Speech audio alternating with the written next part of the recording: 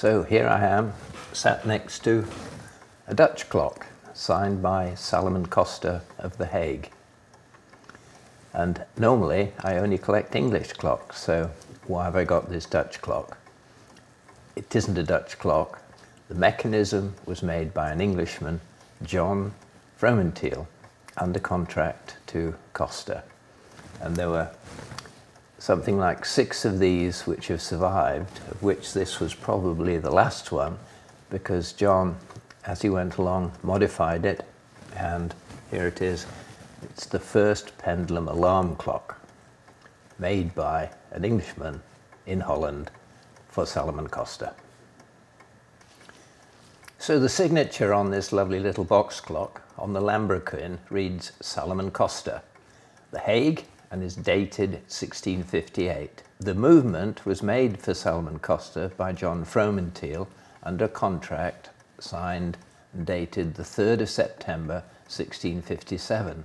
And this contract, of course, is written in Dutch of over 3.5 centuries ago and requires an antiquarian linguist to decipher the ancient script and the arcane language. When the contract was first found, summaries of the contract were published in English by proud Dutchmen who naturally interpreted the terms that John came to learn how to make pendulum clocks from Salomon. At my suggestion, the actual contract was shown at the Huygens Legacy exhibition in 2004, after which further complete translations and academic papers were published.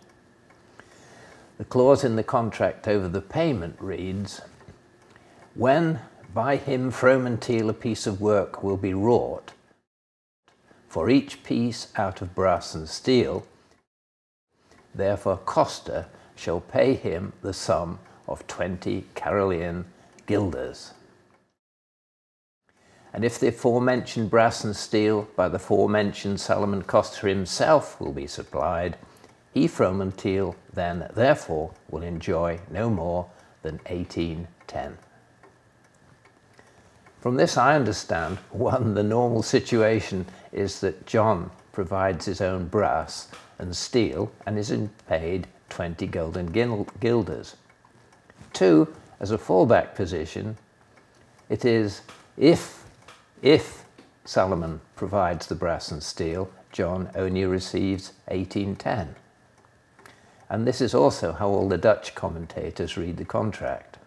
So, if John is coming as an apprentice, how did he know what brass and steel to bring with him? How could he supply his own brass and steel? And without an answer to this question, John did not come as an apprentice, but ready to start work using brass castings, steel arbors and pinions of his own design. The 5 other clocks with movements made by John Fromenthiel and fitted with dials are signed on the lambrequin Salomon Coster, The Hague, mitred 1657. At this time in London, the usual English clock signatures also claim fake it, made by. So Coster is not claiming he made the clock. Mitred means underneath the license of the patent, and that is Huygens' patent in the Netherlands. Huygens also applied for a patent in France, but not in England. Why not? And I think that is because of Fromenthiel's involvement in the design in general, and the spring inside driving the clock in particular. How else would John have brought his own brass and steel with him to The Hague? How could he sign a contract ready to start work? This clock is dated 1658 on the lambrequin, and the other clocks are 1657. So it looks as if this was certainly probably the last clock that John made. And not only that, it's got an alarm. And what a wonderful piece of history this is. The first domestic pendulum alarm clock in the world. So I've just opened the front door of the clock to show you some of the detail. You've got, which is typical continental rather than English design, you've got a velvet covering all over the dial plate. You've got the chaptering here. Now it's naked brass. Whether it was silvered or not, I don't know. I don't think anybody knows. But what is interesting, if you look at the hands, they're made of brass, except the end of the minute hand here is in steel. So it gives a contrast against each individually numbered minute going round the dial. The hour hand is just a nice plain design, functional, not over fussy.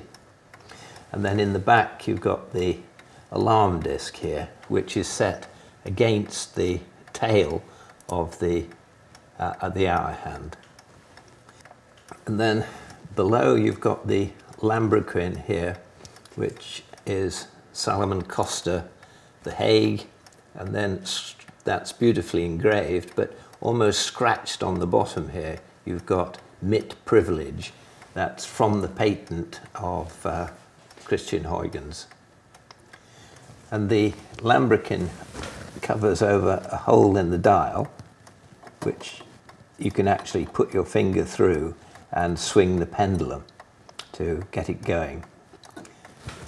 The whole of the dial is hinged, and there are two hinges on the side of the dial, and there's a little latch here, this one, which you can open the dial by pressing it in, and then the whole thing rotates out.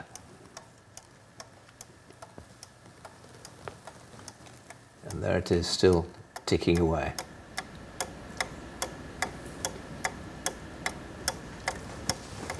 And then the clicks shut. And then the door will swing shut as well. How's that for an alarm clock? The main thing with these Coster clocks is that they've got these cheeks, and this was designed by Christian Huygens to make the pendulum more isochronal, more keeping time regularly, independent of the swing of the pendulum. You can only achieve it if you have a very, very flexible suspension, and here you can see just pieces of silk which are looped around, and then the pendulum is hooked in, and it is then driven through the crutch, so that the pendulum is suspended on the silk, whereas the impulse for each tick in each direction by the escapement, the verge escapement, impulses the pendulum every tick to keep it swinging at the same amplitude.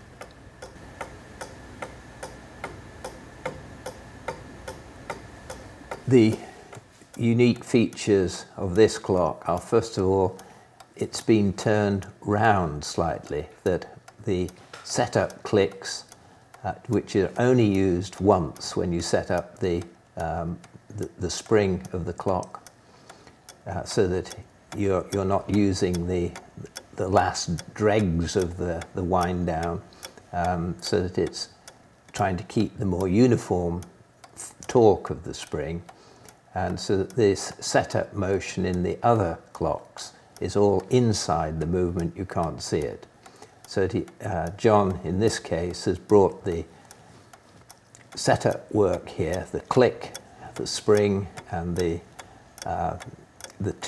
teeth of the wheel, and they've all been made as an ornament, improving the interest of the clock. And then at the top here you've got a angled piece which is lifted up, and then it falls off, and when it falls off then you've got the little alarm bell which is on top. It doesn't strike on the hours. It's solely an alarm clock, and you've got the separate little alarm box here, which is held so that it doesn't operate by this lever which goes up and down for the alarm time.